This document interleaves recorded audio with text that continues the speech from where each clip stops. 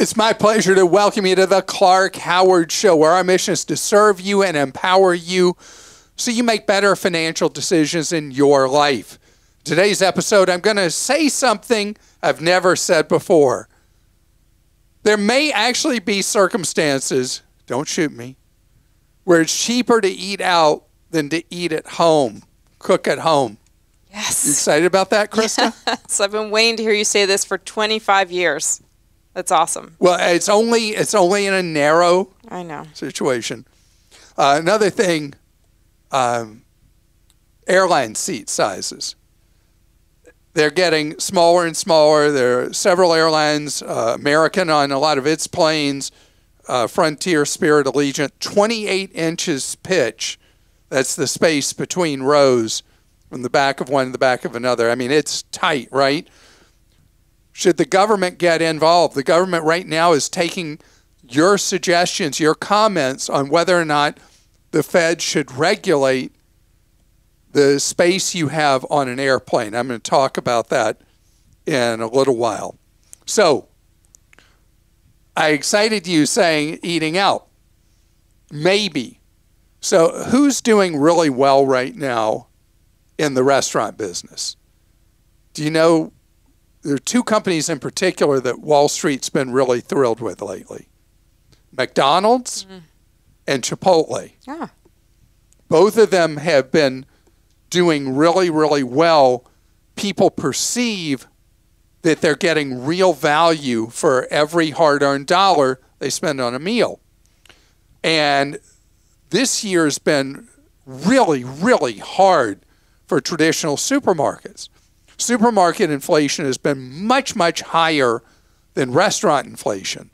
And traditional supermarkets, mostly regional supermarket chains and Kroger, the big national chain, I mean, they've really been getting squeezed by the marketplace. They've got so many SKUs, so many different items they have in the stores and all that. And they're in a position where supermarkets, it may shock you, but they operate on very low net profits, very low for the amount of sales that go through their doors. They don't make a lot of money. And so these price increases that have come in so many categories in the supermarket, they have no choice. They either become a money-losing operation or they increase their prices. And so their prices have gone up by enormous amounts. One estimate I saw, shockingly, says that the cost of groceries over the last year have gone up 13%. 13%. Lots of factors involved in that.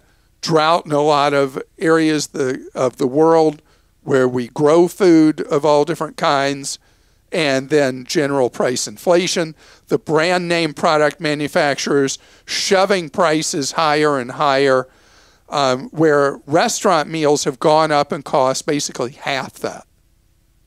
So one person feeding himself or herself, maybe a couple, if you're really careful with where you go and what you spend eating out, gosh, it could be at a point that you don't have to feel guilty you're eating out. You know what you haven't mentioned in a while? Your Bermuda Triangle of the restaurant menu. Yes. Well, alcohol, appetizers, dessert. Yeah. Dessert is the most profitable thing a lot of restaurants do. The cost for them, for a lot of the desserts they sell, under a quarter, and they sell desserts depending on the price point of the restaurant. It can be more than $10 for that dessert that they've got a quarter in. Okay, you're a gourmet restaurant. Maybe you got 50 cents in that dessert. Obviously, everybody knows alcohol has a huge markup. And so the entree is the one thing at a restaurant that doesn't have huge markups typically. And think about it. Let's go to my level of restaurant, fast food. What do I never order at a fast food restaurant? Fries. Fries. That's the one thing I want to order. Yeah, I don't eat French fries. I don't really like French fries, so I'm able to think about how much money I'm saving. So that's an ultra high profit margin item for the fast foodies. And I don't even like them. So I don't have to spend that money.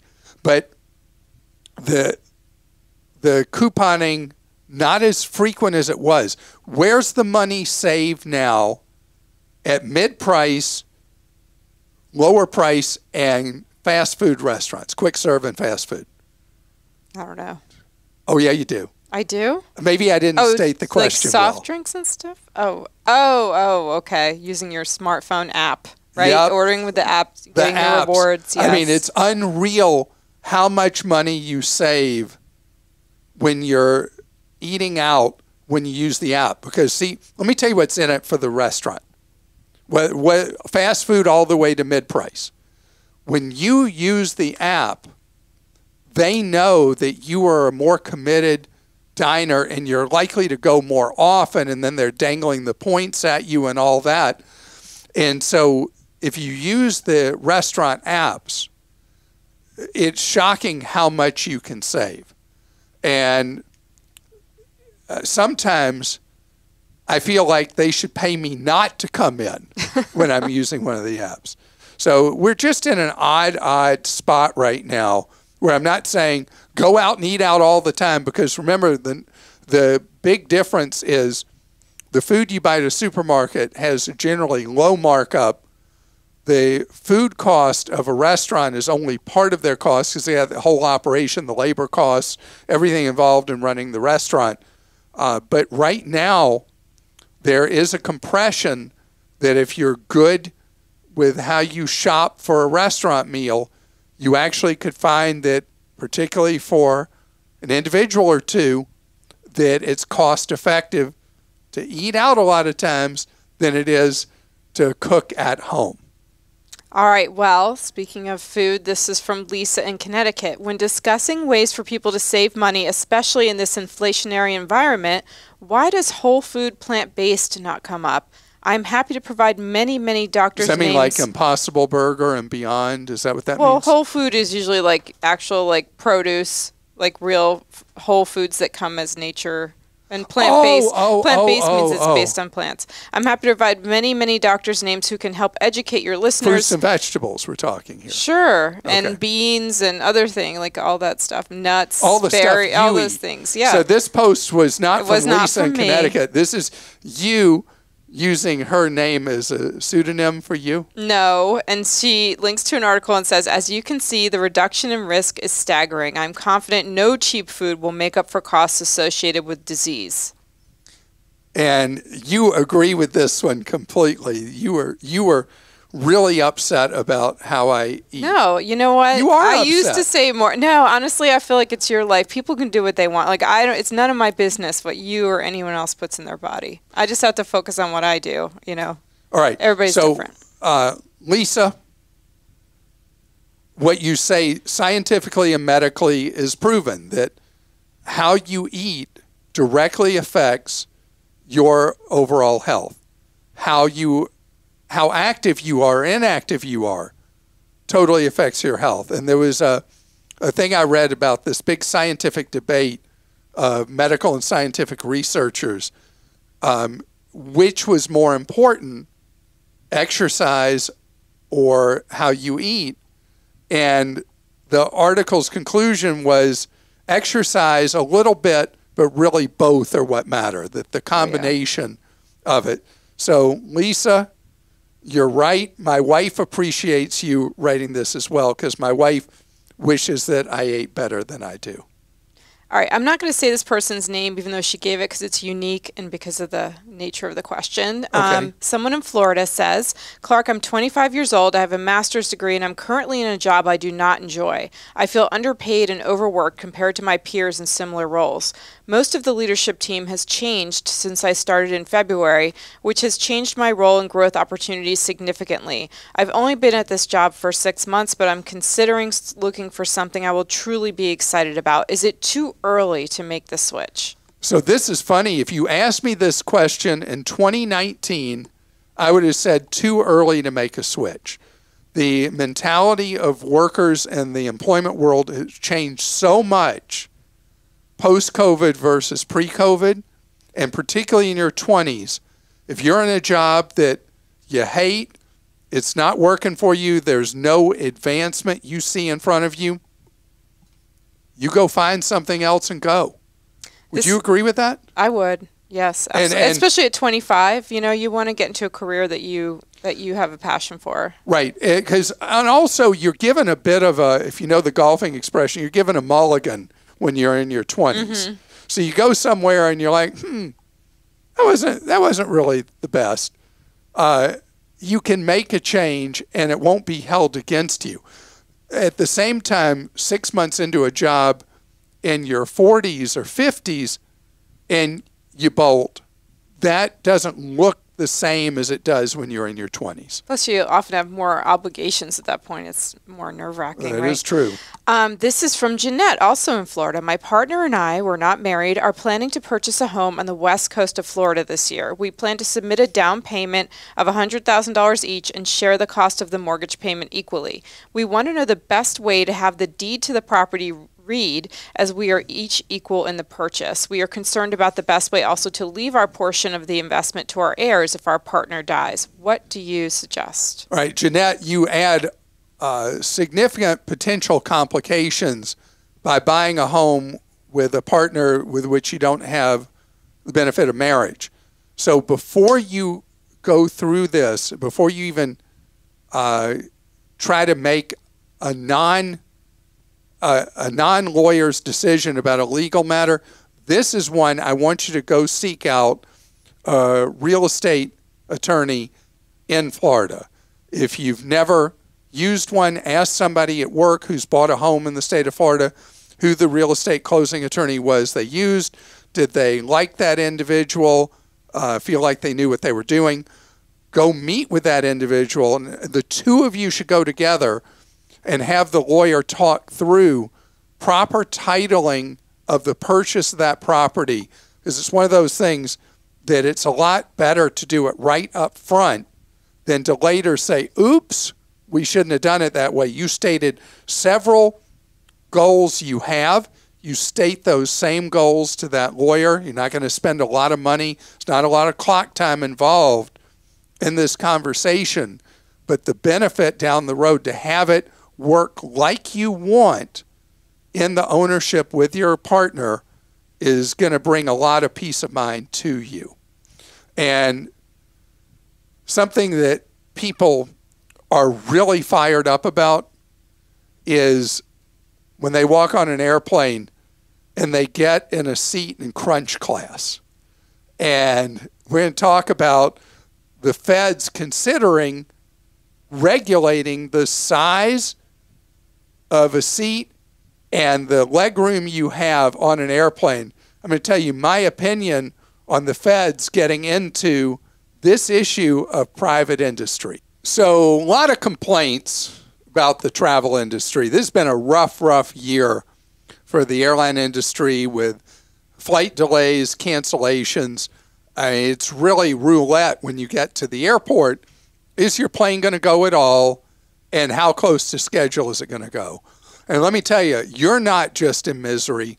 The airline employees who work at the airport, ticket counter, gate agents, flight attendants, pilots, mechanics, wing walkers, everybody is suffering from the mistakes that airline management made at all the nation's airlines as a result of what happened with COVID in March of 20.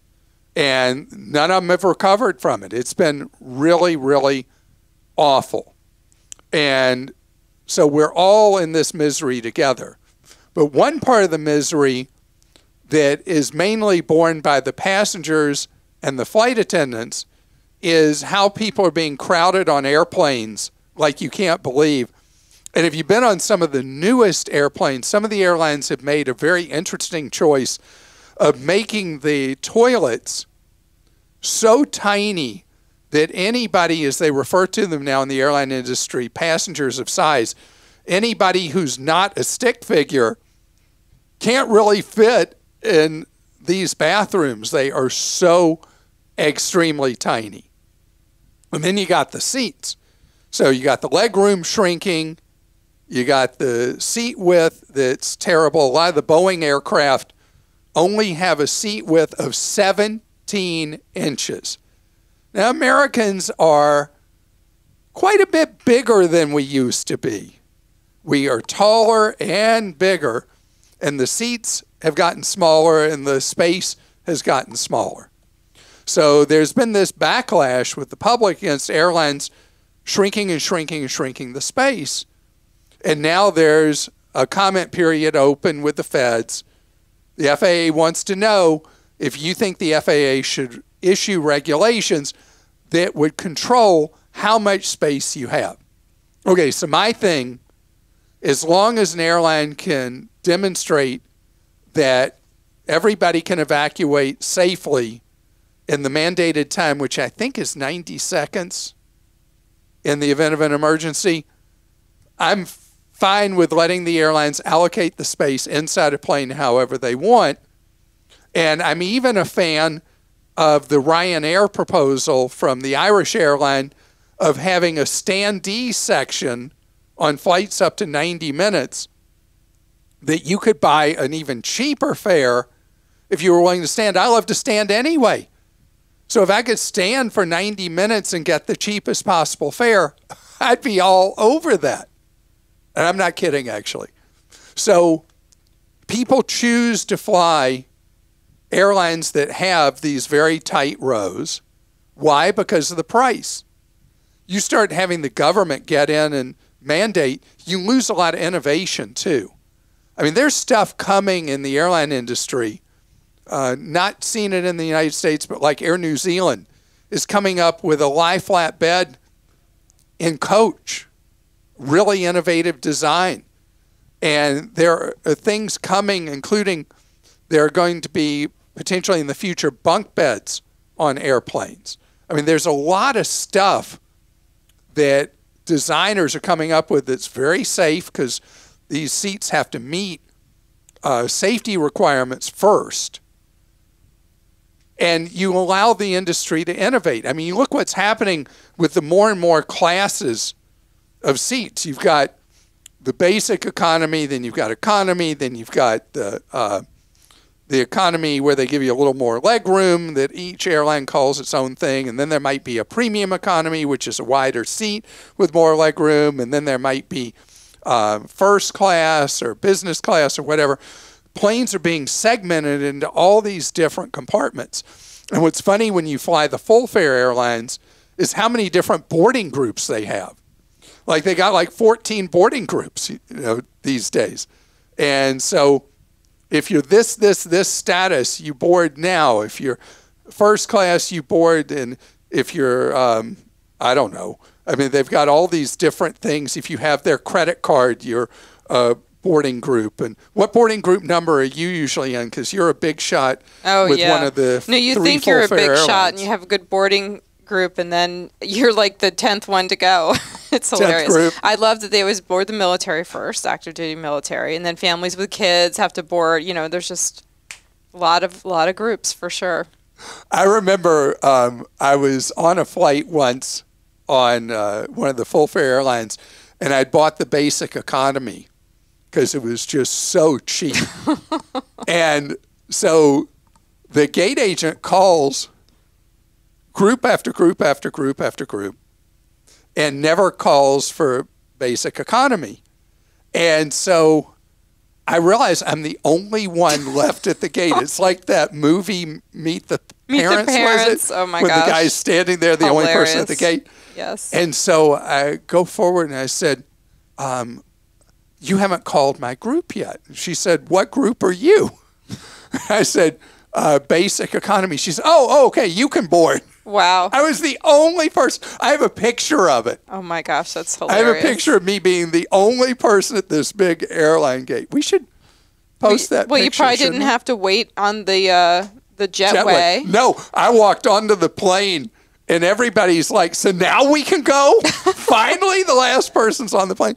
But I figure if I hadn't said anything, she was going to close the door and that plane was going without me. Oh my gosh, it's so funny. But anyway, as far as the seat thing, I don't want the government involved in it because I believe that innovation is going to win the day. There's an airline I never talk about that's one of the startups called Breeze Airways.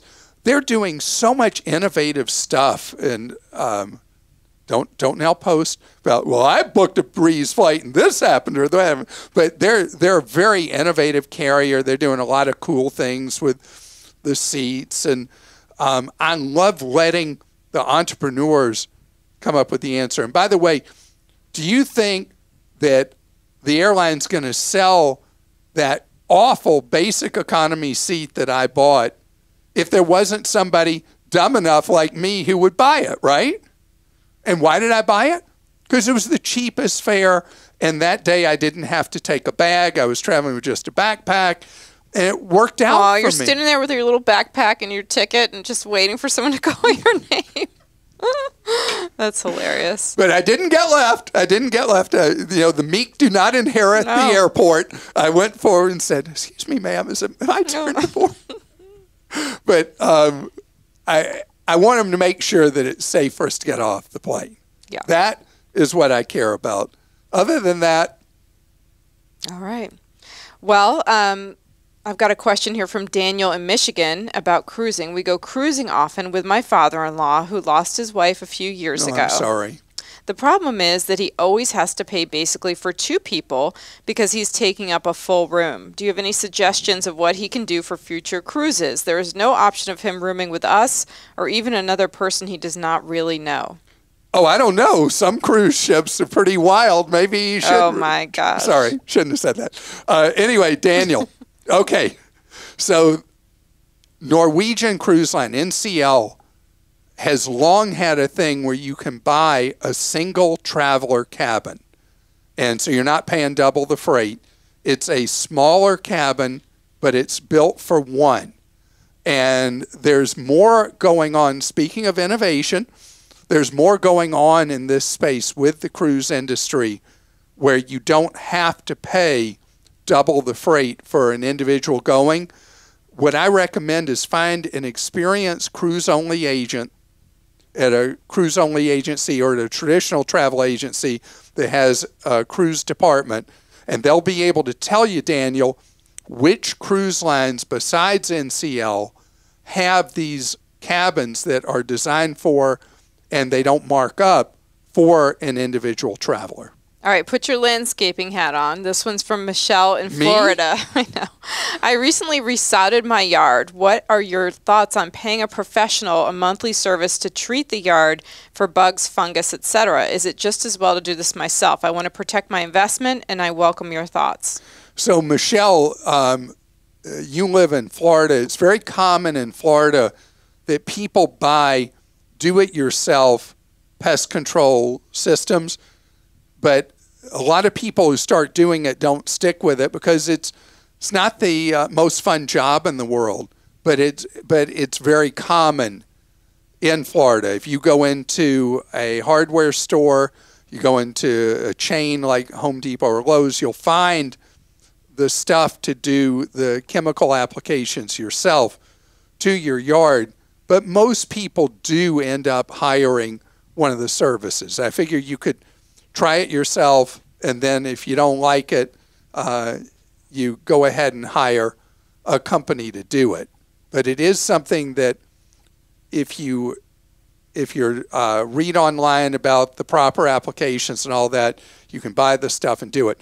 One thing I have noticed is that a lot of the professionals who do the applications to the yards are wearing protective face gear. Yeah. I never see a consumer doing his or her own yard who's wearing protective face gear. Gloves, too. Huh? Gloves, too, if you're getting chemicals. So I would be mindful of that and make sure you're protecting yourself as well as protecting your yard. And this is from Glenna. I just want to make sure that you get some positive feedback on your awesome team. I recently called for advice on how to collect a small claims judgment.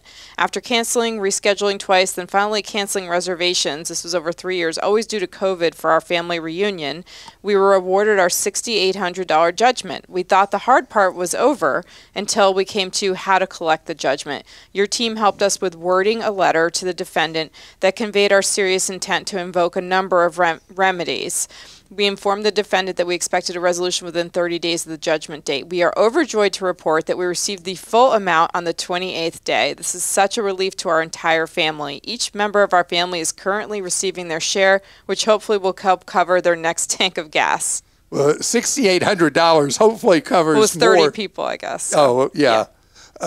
But so we do actually have our center director for Team Clark is a lawyer, and we don't give explicit legal advice, but we do have information on what you do, the administrative procedures on how you can collect a judgment after you have one. Because from TV, you'd think if you win a case in small claims court that it's all over at that point and you're happily ever after and you walk out with your money. All you have is what collection attorneys refer to as a license to hunt with that judgment. And a lot of people who you get a judgment against just ignore it. But there are things you can do. There's equipment you can take. You might be able to take their vehicle. You may be able to put a lien against property they own. There's steps you can take that actually, in many states, a non-lawyer can do if you know how to do them. So just want you to know that getting the judgment is the first part. Then the real work begins to walk away with that money. And I'm so glad that we were able to help you, Glenna, and get your money in 28 days. And that, if you want to contact our team, it's clark.com/CAC. You'll see all the information. So we provide free one-on-one guidance and advice, 30 hours each week, and you'll see all the scoop on that if you go to clark.com/CAC. So I tell you, that's it for today's episode. If you haven't checked out clark.com recently, I hope you will. We have news and updates. We have the guides for you to make smart decisions with various things that are like a lot of noise in our lives, and we don't know exactly how to get the most value out of our wallet. We help you with that. Some of the recent articles we published just quite recently, 7 of the best free and cheap resume builders. If you're looking for new work. Longevity insurance. What is it? Do you need it? How to minimize the damage of unpaid bills to your credit score. 12 things you never knew you could get from your local library. And how to save money, 35 ways to reduce expenses. Those are just 5 examples of the kind of content we post on clark.com every day, is we are here for one purpose only, and that's to serve you.